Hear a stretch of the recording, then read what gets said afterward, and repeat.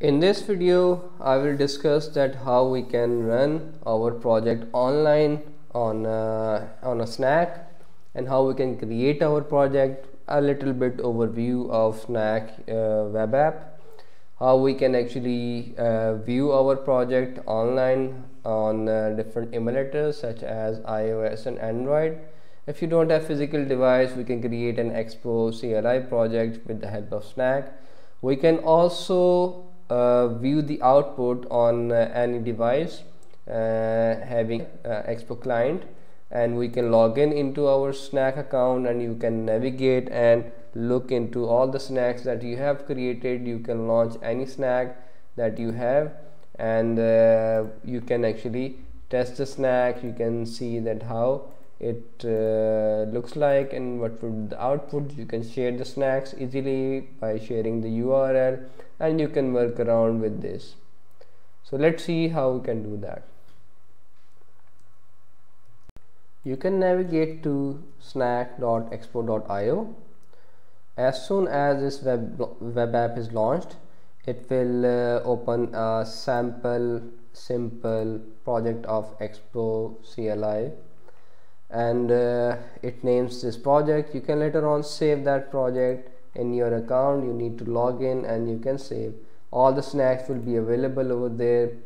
So this is the basic environment in which you have a file manager on the left side, and here you have an editor, and on the right side you have the preview.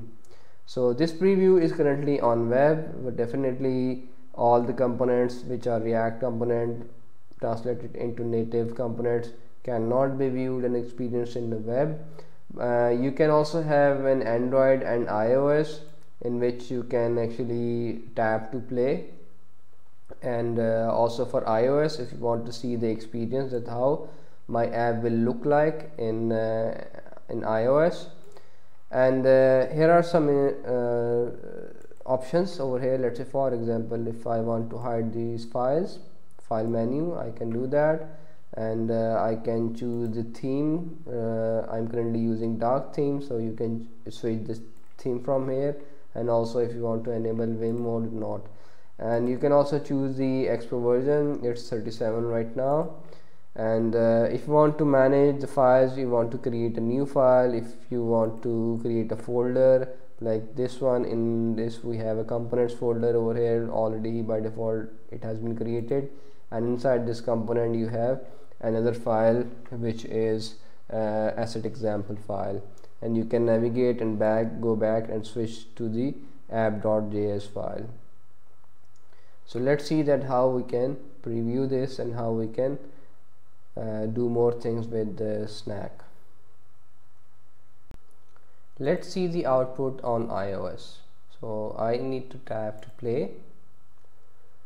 So they will put me in a queue, and depending upon the number of users using this app, I will be in the queue, and I need to wait over here and then wait for my turn to run my application on the iOS. Similarly, if I go in Android and I tap to play, and I'm in the queue over here as well. So if I switch between these tabs, it will reset me and put me again in the queue. So let's wait over here. Another way is that I can run this project on my phone. To do that, I need to have Expo client installed on my phone, either it's iPhone or Android phone. I need to scan this QR code, and after that I can do that, and I can get the direct link of Expo client from here, and I can do that. Alright, I'm first in the queue, but remember that you don't need to switch tabs, or you don't need to launch this output in external tab, because it will reset and will put me back in the queue from the beginning. So it also depends the traffic, the amount of traffic on Snack. So the queue would be longer according to the traffic. So let's wait a while and see that.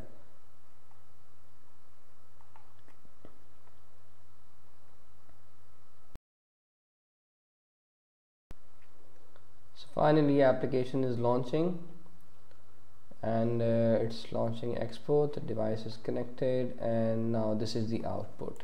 So I will just remove this one, and I can write some text. You see that as soon as I type, it refreshes and gives me the output.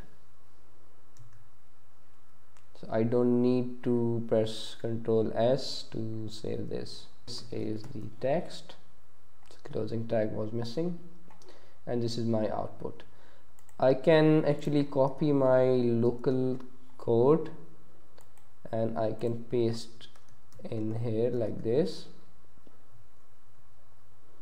and you see the output. So these are the buttons, and this is the alert message, and that's all we already coded, and this is the output on iOS. And I can save this snack, give it any name, first RN project,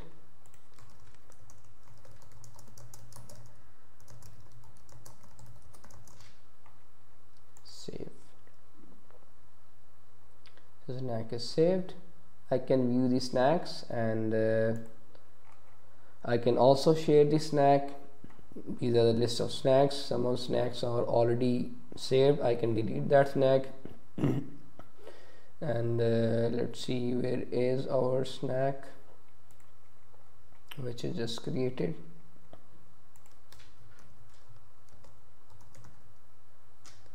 Here it is, first RN project. So this is the snack that I have it here, and if I click, it will launch the snack again. I can export the snack as well, and these are the few things that I can do that. I can also share the project, snack project, with anyone. I just need to provide this URL. So I just, let's for example, just for the demonstration purposes, I will launch an incognito, and you see that this project is accessible even I am not logged in. So this is the project that is available, and I can view that project, I can change that project, and I can test that project, and I can also save that project if I am logged in into my snack. So I can actually do that, and I can share that project as well. And this is my project running over here, developed and built with the snack. Let's see how we can run this project on our device. One of the way is that I scan the QR code. Another way is that I launch Expo client app and I log in into my account. So I sign in into my account over here.